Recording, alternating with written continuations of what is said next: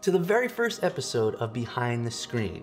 In this series, you're going to take a deeper dive into exactly what goes on behind the scenes as I'm preparing for upcoming sessions of our D&D home game that we stream on twitch.tv. I'm your DIY Dungeon Master, my name is Nick, and you're tuned in till Sick Till Death. Throughout this series, you see crafting projects, mini painting, terrain building, but also the various aspects of world building and campaign storytelling that goes into this amazing game that is Dungeons and Dragons. In this episode, we thought it fitting to show you what I have behind my screen and what I use to run my game. So without further ado, why don't you come here and we'll show you what's behind the screen.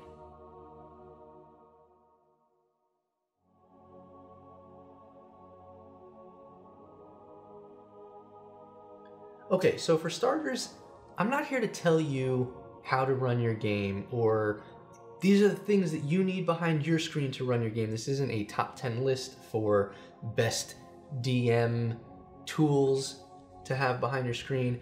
I'm here to tell you what I use in my games, and you can pick and choose, borrow what you like. If you don't like some things, let me know in the comments. I'm here for that.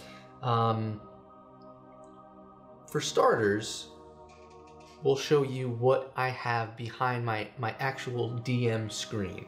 So to begin, I have this wooden DM screen here that was actually a gift from my players as a birthday gift a few years back. It was probably one of the coolest gifts a DM could get.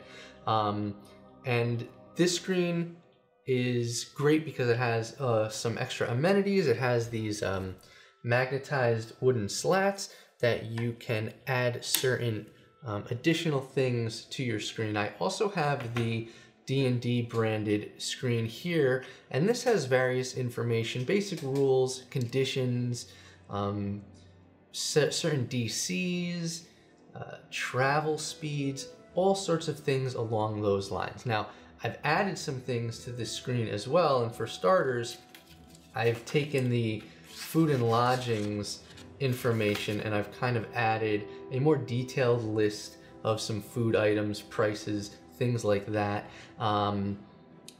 There's been so many times where I'm asked what's on the menu at the local tavern, and this just makes it a lot easier for me to go in, come up with something instead of saying meat pie like I've said a million times. So there's that. But then for more of the more helpful in the heat of the moment type things, I have concentration, a reminder for concentration that's right by my conditions. More times than not, I will forget about concentration, so I like to have that front and center in my screen to kind of remind my players that they're concentrating on certain spells. Near that, I also have a reminder to reset magical charges on magical items. There's been so many times where my players forget to roll at the top of the day, and this is just a great way to remind them. It's dawn, roll some charges for your magical items if you have to. In addition to that, I also have a windwalk speed, a little cheat sheet here. Now, my druid recently acquired windwalk, so I have this by my travel speeds and distances chart, and this is just helpful for when he casts the spell. We know how far he can go, how fast he can go, what distance he can make up in the spell's duration, so that's very helpful to have. Now,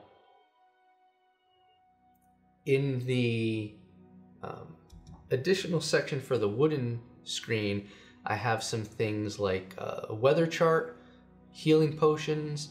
I have the prices and how many dice to roll for those healing potions.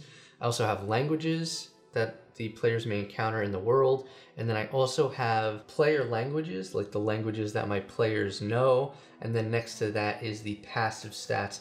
So this is a great way for me to know if a player catches something maybe out of the corner of their eye without them actively saying a million times, do I see something? It's a good way to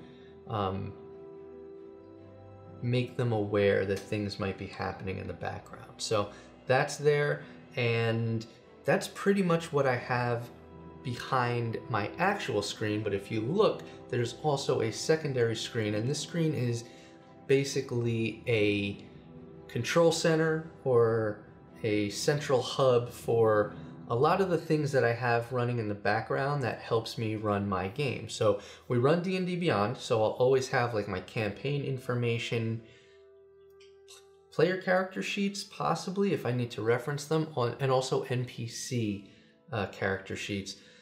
I don't use the initiative and encounter tracker per se, but I'll often have that up if I need to reference a monster, creature, or NPC that they may be encountering either in an upcoming battle or in a certain engagement or interaction amongst them. So on top of that, I'll have my Google Drive open that has various things like maps, family and city crests, all those little things. And what I'll do is I'll put those onto a screen that I have on that far wall there. So I'll usually put like a map of the general area, and I have that run through a wireless HDMI transmitter.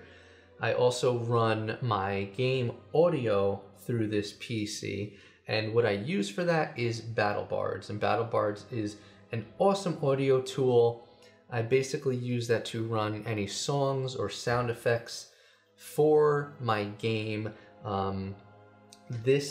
What you're looking at here is a soundboard that you can set up two playlists at the same time. So I'll usually run like battles and tension, or peaceful playlist and tension.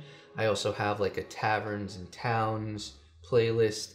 So this is a great way to immerse your players, get the scene set for them as you are describing a scene or as they're role-playing in a certain scenario.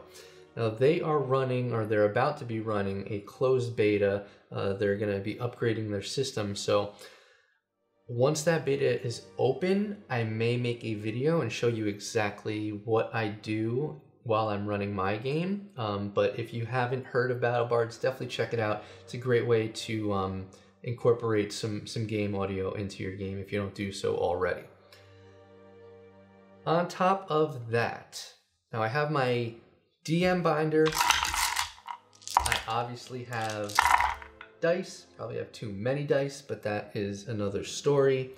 And then I have various tools and templates and other things that help immerse my players. So first off, here we have condition rings. So this is a great way to either remind yourself or remind your players of various things that are happening in the chaos of combat. I've witnessed my players so many times staring at their character sheet, trying to figure out what they're about to do for their upcoming turn. They pick their head up and they're like, why is so-and-so prone? Why is this happening? It's a good way to remind them, but also remind me as I'm running an encounter with X amount of creatures and NPCs that definitely helps to have some condition rings. Now, I went and printed these out on my 3D printer. There's definitely ones that you can purchase as well, but you could even do something simple as what Matt Mercer used to do, and he used to take the rings that are at the bottom of these soda bottle caps, and you could simply just put that around your mini. Whatever helps you in your situation, I'm all for it. So those are the condition rings. On top of that, I have some spell templates. So these I have printed out. I have like one for Entangle, one for like Fog, Spirit Guardians. I also have created some. So this one is just some plastic that you can cut with some shears, and then I took a Dremel and I shaved down the end so we're not slicing our fingers all the time. I put this to an inch-by-inch grid. I marked out everything, so this covers anything from a cube to sphere in a 20-foot radius. And then I also have cones for various spells that have a cone effect or dragon breath, things along those lines. On top of that, I have a couple other useful things here.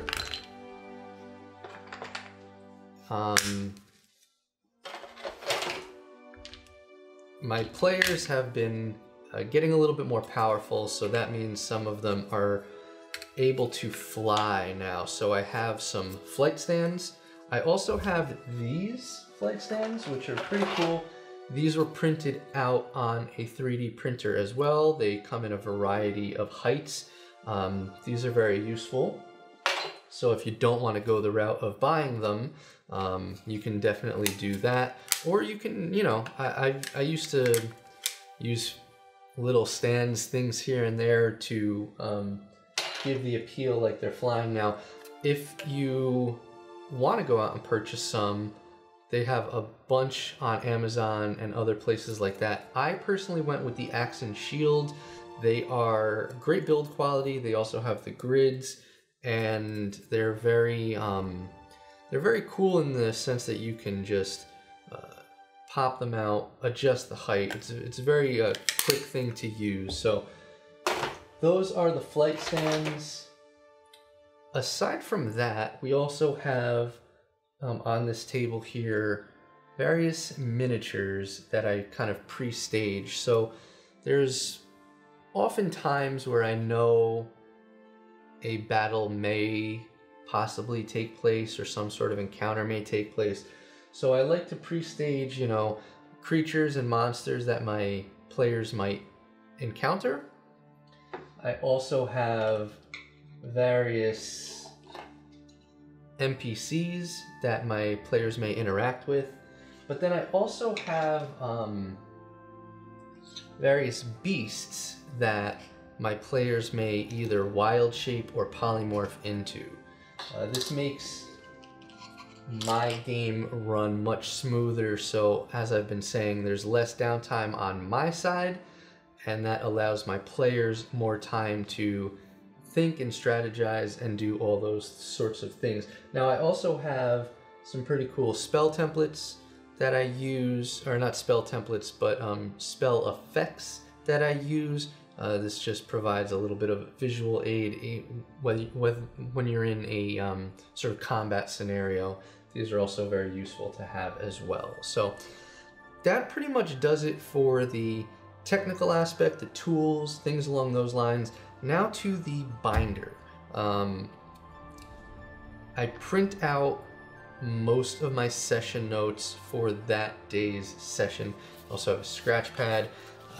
There will be times where I will award my players extra XP, whether they make a hero play or take a risk or even play it safe sometimes. So I write that down here.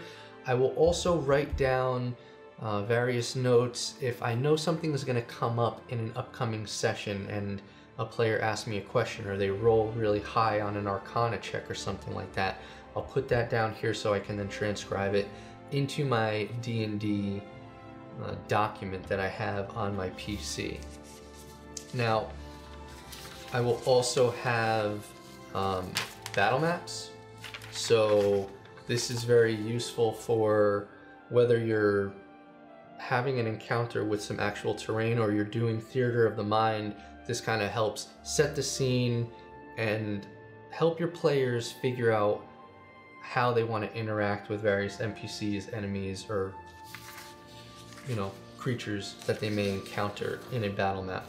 And I also print out stat blocks for various NPCs and creatures. If I'm sitting down, I'm usually accessing all of that stuff on D&D Beyond, but when I'm in the midst of battle, I'm usually standing to, you know, command the room. So I like to have this stuff printed out alongside my initiative tracker, which is a page that helps me just track round by round, turn by turn, what everyone's doing, what conditions they might be under the effect of. So I have all that. Now to the binder. So I have this broken down into a few sections. In the main section, there is basically my session notes for that day. And in there will be descriptors, dialogue, things like that. There will also be notable locations that they may find themselves at. And then also, if they're in a city or various locations, I'll put like maps and things so I have a visual aid for myself that'll help me relay some information back to them. In other sections, I will have basically previous session notes. There will be times where my players ask me, 2 sessions ago, I had a conversation with so-and-so. That will help us all be on the same page as to what happened. We don't get the luxury of playing every week or every month for that matter, so having those notes is definitely helpful. I also put the NPC and PC backstory information in a small section here. I don't usually reference that, but I like to have it there just in case. And then I also have a spot for all the magical items and various rules that are in the world. And then at the very beginning, I have the history of Haven, which is the world that my players live in and play in.